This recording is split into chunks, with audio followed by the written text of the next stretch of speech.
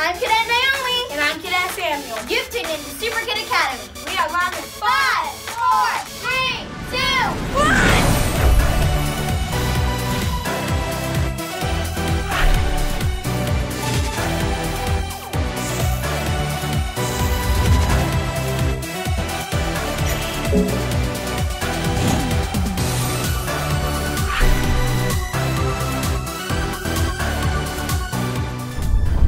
Superkids, we have a special guest coming into the game today, Lieutenant Commander Aubrey! And we are about to go into overtime, so stay tuned.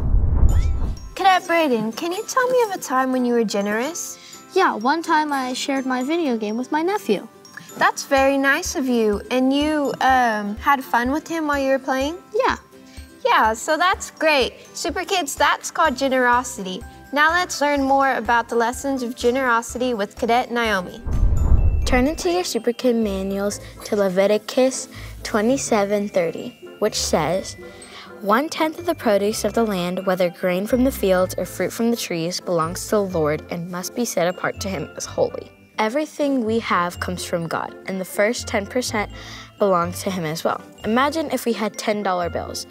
One was a beautiful, crisp one, and the other several were crumpled up and wrinkled.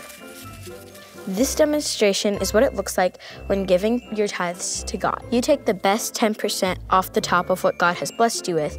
The reasons why we give God our best is because he has given us his best. Hey, what's the weather outside?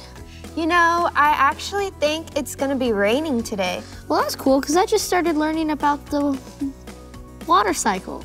The water cycle, and what have you learned so far? That whenever rain comes down, it's called precipitation. That is awesome. Superkids, let's learn more about the water cycle. Goggles check. Lab coat, check. I'm Lieutenant Reggie. And I'm Cadet Zoe, and it's time for In the Lab.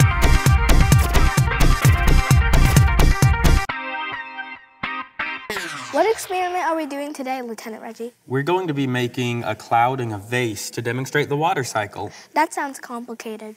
It's actually really easy. All we need is a vase, water, shaving cream, some food coloring, and a dropper. Let's get started. Okay, so like we said, we have our vase filled with water here already. You probably want to fill it about 3/4 of the way full, which is about where we've got it, maybe a bit less. Then you want to take a separate bowl, and we just want to make that a different color. So go ahead and add several drops of food coloring to that and just mix it up. We're going to use blue because when we think of water, we think of blue, right? So it makes a lot of sense that if we're going to be having rain, it's going to be blue. I think that's probably enough. Let's go ahead and mix that together. Because actually, you don't need, if you want to mix that, but you don't need a whole lot of food coloring. And see how like deep blue that is? It's actually a really nice color. Wouldn't you say? Mm-hmm. I would actually think that blue is one of my favorite colors, and that's very nice. So next, we're going to add shaving cream. Shaving cream. So if you want to, on this one, just kind of, can you reach that? Just kind of put a layer on the top. All right, and that's a nice layer. That's good right there. Okay, so now we have a cloud, as you can see. You know, does that cloud look like anything to you? Like, you know, some people say a cloud looks like a dog. You see anything? A seashell. A seashell. We have a seashell cloud, guys. All right, so what we're going to do next, we've got our dropper here. I'm gonna go ahead and squeeze that and get a good amount of our water with our food coloring in it. And I'm just gonna kind of drop it into various parts of the cloud. And as you can see, it doesn't go immediately through the cloud. It kind of sticks on the top at first. But as we add more and more, I'm just refilling here. I'm gonna put some in the same spot. Because as you think about it, it's not just a small amount of water that comes to the clouds, it keeps coming, right? Yep. And do you know why that is? Why the water goes up? It's because it evaporates. That's the first part of the water cycle. The water evaporates, it goes up into the clouds. You can kind of see we're starting on the front side here. Do you see that? You see what's happening up here? It's gotten down to the bottom of the cloud. Okay, so as you see, like the entire top of the cloud is covered, right? Yes. So like at this point, we would say there's a lot of water in the clouds. And whenever it reaches the bottom, look what's happening. It's gonna rain. Right, it looks like it's raining, right? So again, that's why we chose a blue, because it looks the most like water. But you can see, is it dropping faster or slower? Slower. Slower. Well, is it dropping faster in the water or on the cloud? In the water. In the water, that's right. Because that's what happens whenever, and you see, we just had another breakthrough over here. It hit the bottom, and now it's coming around. It's gonna meet up with the rest of it, and it's starting to drop. So that is how you can make a homemade water cycle. It looks really cool. You're right, it does. It really does look like rain falling, right? So it's actually a very good demonstration of how that happens, because as we talked about, all of the water kind of gathers up here on the cloud, and then once it gathers together, you know, it falls through the shaving cream just like it would in a cloud. And then once it hits the water, you can see where the rain's coming, and it looks just like rain, right? Yes. It's like the apostles in the upper room. They had to wait for a time, but when they came in contact with the Holy Spirit, it was time for them to go out in the world. That's exactly right. They all came together, just like the water comes together on top of the cloud. And then whenever it was time and the Holy Spirit came, they moved out. And just like the water that fell to the earth, they went out and did what the Holy Spirit needed them to do. There's always something new to learn In the lab.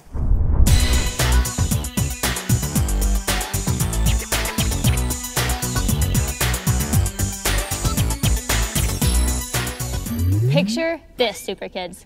You're at a basketball game, your team is winning, there's 10 seconds left on the clock, you've got it in the bag, right? You're so excited, you're cheering your team on because they're gonna win the game, 5 seconds left, and then, oh no, the other team scores a basket. Now the game is tied. You know what that means? It's overtime. So, today we're going to learn about what happens when we experience overtime in our own lives, because sometimes we see the promise of God, we're excited, we see it's coming to pass, we're super excited, it's really close, it's really there, and then sometimes we have to wait just a little bit longer. Sometimes we experience overtime. So today we're going to look in Acts chapter 1 at the apostles. So to set the stage a little bit, Jesus had already been to the cross, he'd already been to the grave, and he rose again. And he was appearing to the disciples and to many people to show them, I'm back, I'm not dead anymore. I rose from the dead and I am here to talk to you guys about the kingdom of God. So the disciples thought, this is it. This is the end of the game. They asked him in verse 6. It says, so when the apostles were with Jesus, they kept asking him, Lord, has the time come for you to free Israel and restore our kingdom? In other words, they're asking, Jesus, is this game over? Have we already won? Are we already done? And Jesus says, the Father alone has the authority to set those dates and times, and they are not for you to know. Verse 8, but you will receive power when the Holy Spirit comes upon you, and you will be my witnesses, telling people about me everywhere, in Jerusalem, throughout Judea and Samaria, and to the ends of the earth. So what does that mean? Jesus looked at them, and he said, all right, guys, we're going into overtime. I need you to wait. I need you to wait and hold on, because I am about to send my star player. I'm about to send the Holy Spirit, and he is going to fill you with power so that you can preach my kingdom to the ends of the earth, all right? So what did the disciples do? They could have gotten really disappointed that, man, it's not here yet. Jesus is sending us into overtime. They could have kicked back and relaxed, grabbed their popcorn and started munching, right? And just waiting and waiting and waiting and doing nothing and waiting some more and getting frustrated and waiting some more. But that's not what they did. Let's read some more. So they see Jesus in verses 9 through 11. He gets taken up to go be with the Father in heaven. And they're standing there looking at the sky like, okay, here's overtime. Here's where we are. Now we've got to wait, because Jesus told them to wait for the promise of the Holy Spirit. So the disciples didn't get frustrated. They didn't get scared. They didn't get mad. They didn't get lazy. But it says in verse 14, They all met together and were constantly united in prayer, along with Mary, the mother of Jesus, several other women, and the brothers of Jesus. So this is the importance of what the apostles did. Their response to being in overtime was to wait, yes, but not to wait and be lazy, not to wait and just sit around and eat their popcorn and enjoy. No, they had action while they were in the waiting. They had action even during the overtime. It says that they were constantly united in prayer. Super kids, what are you doing during the overtime in your life? When the Lord tells you, wait just a little bit longer, my promise is coming, but wait just a little bit longer, wait just a little bit longer. Do you get frustrated? Do you get upset?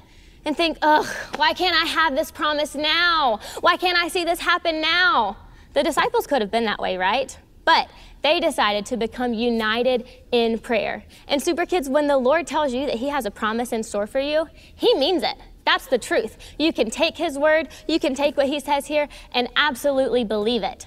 So while you're waiting on that promise to come to fulfillment, you can decide to become united with the Holy Spirit in prayer. You can pray in your special prayer language, you can pray in tongues, and you can get the wisdom from God on what exactly to do while you're waiting during this overtime. So, super kids, the next time that you're waiting on a promise from God, what are you gonna do?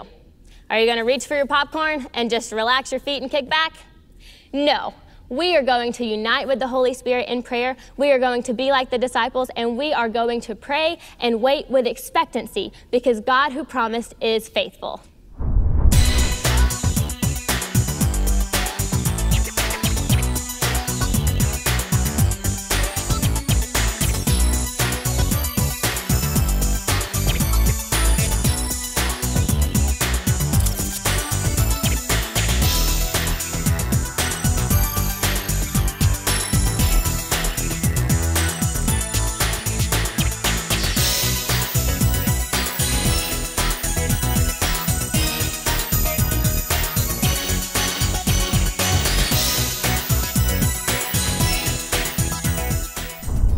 Well, now we're gonna be going into the... Well, actually, I want to be the host. Well, no, I want to be the host. No, I want to be the host. No, me.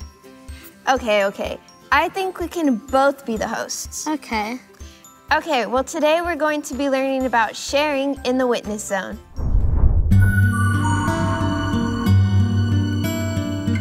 You're about to enter a zone unlike any other.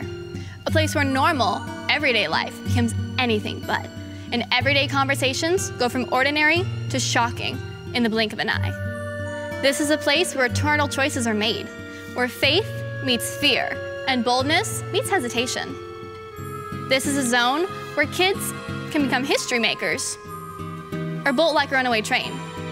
So buckle up your seatbelts and get ready for the ride. You're about to enter the witness zone. Hey, Mom. Is it alright if Sally and I go over to the toy section while you get the groceries that we need? Yeah, that's okay, but we're not buying anything today. No toys today. Just look and meet me at the front in 10 minutes. Okay, thank you. Yes! Oh, I really want this toy. Mom said we can't buy anything today. I'm so upset. Hey, it's a pretty small toy. Maybe we could sneak it into the car. Mom, I don't think she'll ever know. Good idea. You ask Mom a question. Well, I sneak the toy into the car. Okay, that's a good idea. Come on, let's go. What you just witnessed was the witness zone door slammed shut. When Kate and Sally decide to hide the toy, they're lying and disobeying their mom. And when their mom finds out, she's gonna lose trust in the girls. But let's see what happens when they're obedient to their mom. Hey, Mom. Is it alright if Sally and I go over to the toy section while you get the groceries that we need? Yeah, that's okay, but we're not buying anything today. No toys today. Just look and meet me at the front in 10 minutes. Okay, thank you. Yes!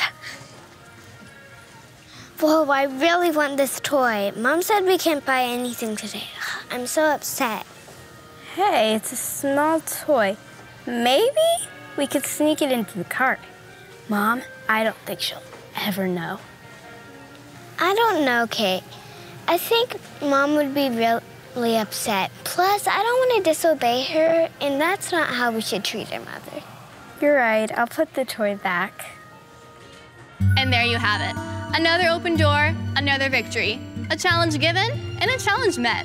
When Kate and Sally put the toy back, they're obedient to their mother, and their mom knows that she can trust them.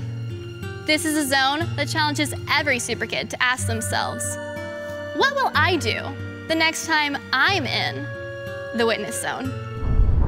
Hey, Titus, looks like we're going into overtime. Are you ready? I think so, but I'm not really sure. What do you mean? Your team practiced a lot, you made it into the end of the game. I have every confidence that we can win in overtime.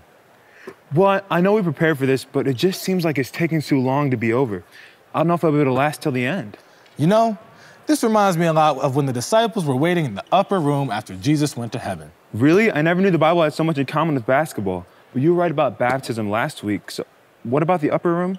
Right before he went to the Father, Jesus told his disciples to wait in the upper room. He said that if they waited, they would be baptized in the Holy Spirit. What does it mean to be baptized with the Holy Spirit? I don't think I have time to tell you about that before we have to get back to the game. You'll have to wait until next week. Fair enough. But what about the upper room? Even though the disciples probably didn't know what Jesus meant when he said they would be baptized with the Holy Spirit either, they knew that he had been training them for it this whole time he was with them. So they decided that they would trust him and wait. Just like he said, and he was telling the truth. After a few days, they were baptized in the Holy Spirit. I think I understand. So it's basically I have to make the decision whether I'm gonna be patient and wait and realize that I did this training or not. Exactly. And next week, I'll tell you all about the baptism in the Holy Spirit. I'm looking forward to it. Now let's go win this game. Hey, do you like basketball? Yeah, I like basketball. What's your favorite team? I think my favorite team would have to be the Dallas Mavericks. And who's your favorite player?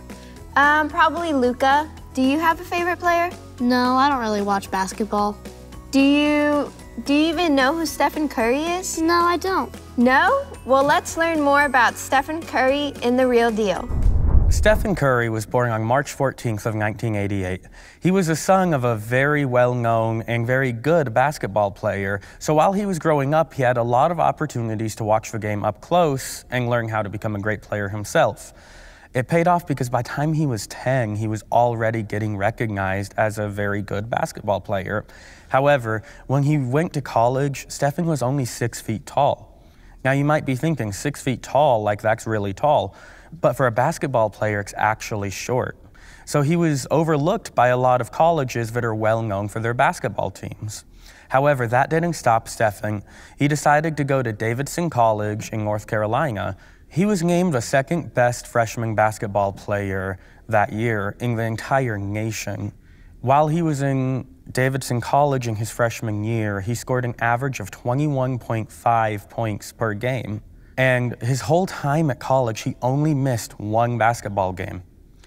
He became known as the best basketball player ever to attend Davidson College based on score, and he became the highest scorer overall in the NCAA for the 2008 to 2009 season.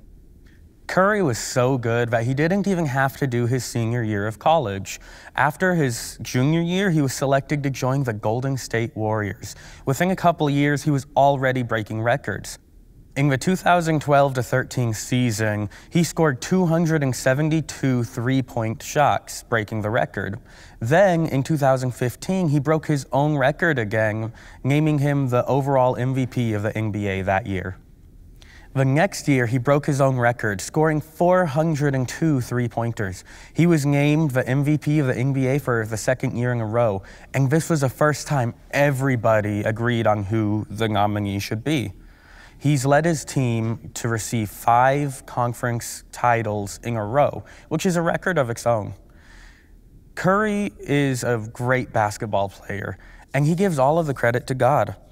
He grew up knowing God, even attending youth camps when he was a young man. Now he uses his position as a record-setting basketball player to let others know about God. His success reminds us that you can work any job and bring God glory as long as you're following his leading on your life. Today we learned about the lessons of generosity. We learned about the water cycle. And in the witness zone, we learned about how to share with only one toy. Well, now, do you remember everything that we learned? Because it's time for Pop Quiz. It's time to pop in for Pop Quiz. Our memory verse this month is found in Acts 2:38, Acts 1:3, or Colossians 2:12. Acts 2:38. Great memory, Super Kids. The title of Lieutenant Commander Aubrey's message was Over and Above, Overtime, or Game Over. Overtime. Good ears, Super Kids. We learned in Lieutenant Commander Aubrey's message that the way we wait is by eating popcorn, praying, or sleeping. If you said praying, you got it right. In Lessons of Generosity, we learned to give only what you can, give laughing, give our best. That's right, Super Kids, give our best. The lab experiment showed us what happens to blank in the sky.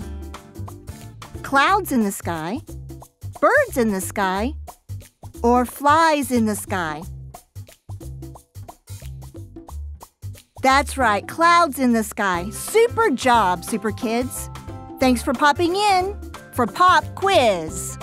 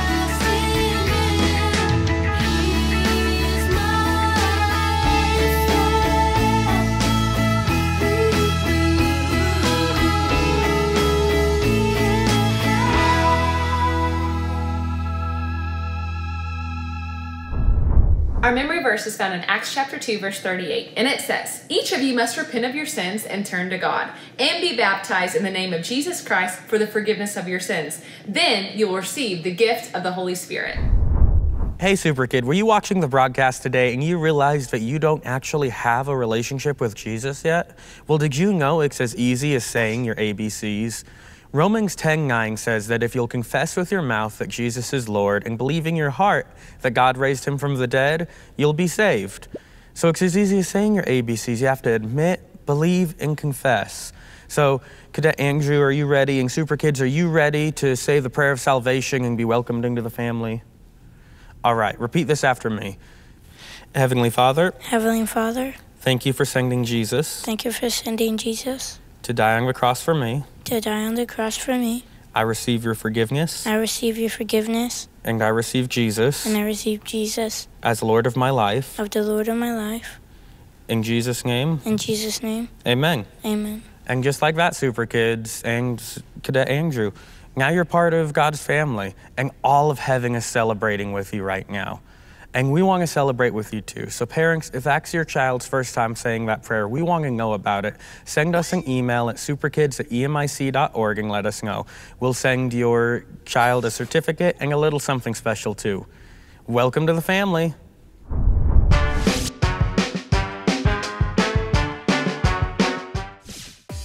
Let's work out our faith with power confessions. Every morning,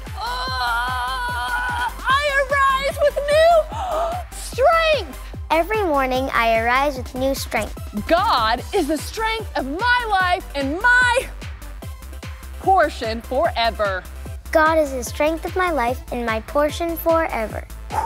Okay, I lay hands on the sick and they recover.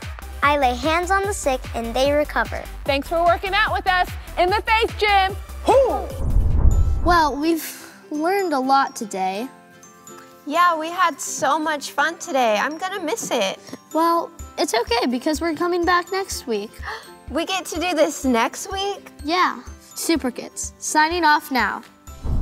Today, Superkids, we went into overtime with Lieutenant Commander Aubrey, and we learned all about waiting. And sometimes when you go into overtime, you gotta wait and see who's gonna win the game.